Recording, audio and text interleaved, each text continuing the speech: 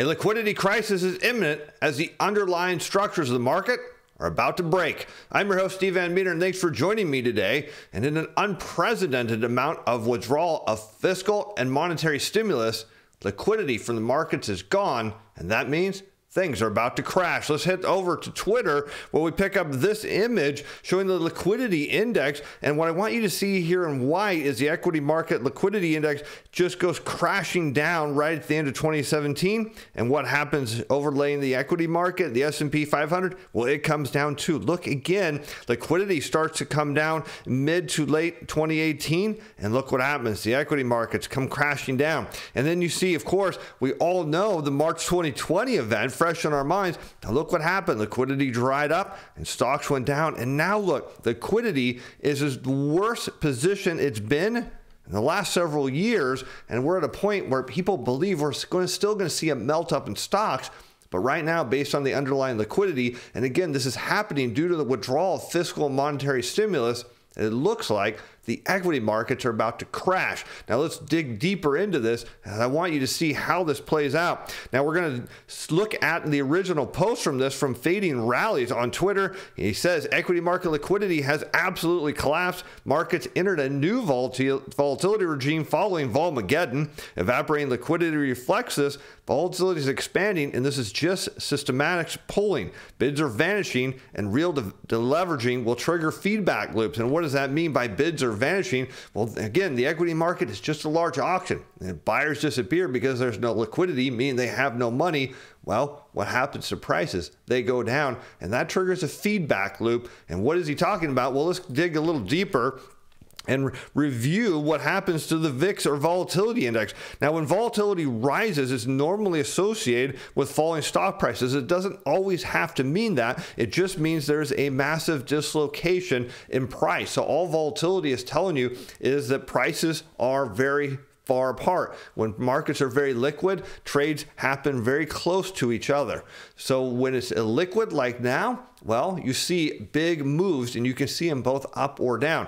But look at these events here. And again, we go back to that 2017, 2018, 2020, and now suggesting the volatility, as I've been talking about, is at risk of going up. Well, what does that mean to stock prices? Well, we can see here on the S&P 500, it means stock prices go lower in each time, likely suggesting a big unwind. But what about the bond market? Because the prevailing view of the bond market is that interest rates can only go up. They can only ever now go up. We're in a secular bull market in yields. Inflation is here to stay perpetually. But remember, I've talked about how the structures of the market, how all these volatility-linked products go from holding equities to bonds when volatility breaks out. Well, let me show you what happens. Let's go and look at these data points. Here we can see in 2017, yields went down a little bit. Again, there wasn't a big blowout in the VIX. Here you can see 2018, yields would come crumbling down. And here you see March of 2020, yields went down again. And now everyone's primed to see yields go higher. And reality is yields are likely to go much, much lower. Now, if you're concerned at all of what this could mean to your portfolio, well, don't be. Be sure to check out Portfolio Shield. There's a link in the corner and the description below. It was designed to handle events like this. You'll be glad you did. All right, let's keep going because the Treasury market liquidity is eroding with Fed's course at gamble, according to Bloomberg. The gauge of dislocations, again, this is just price movements, is approaching last year's highs. Market depth is worse and short-dated than intermediate tenors. And liquidity is eroding the U.S. Treasury market again as the past week's controversy about how much and how quickly the Federal Reserve will raise interest rates this year has unleashed a bout of extreme volatility in yields, mine to the upside.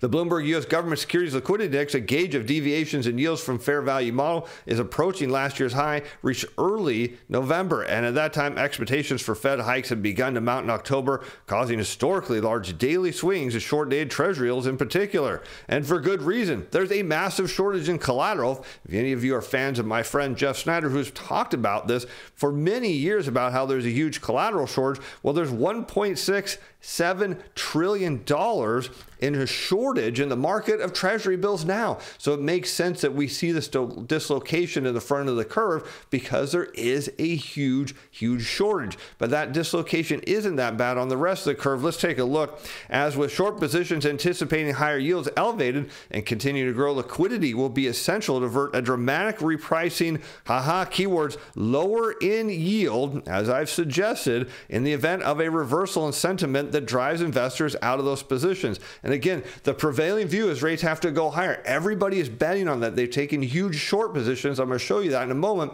And what is this telling us? As Bloomberg has pointed out, as I've been suggesting, as I just showed you in the chart, this means yields go lower. Let's continue on, because we'll head over to the New York Fed, who tracks dealer inventories. And here you can see, look at this, 3-year Treasury notes has minus $8.3 billion in inventory. The dealers are not just short inventory, they don't have enough inventory because there's so many people short 3 years. Now notice you get here into the 5s, and there's 14.5 billion. You get out here to 7s, there's a little over 10 billion in inventory. How about you go out to 10s, and this is after the recent auction.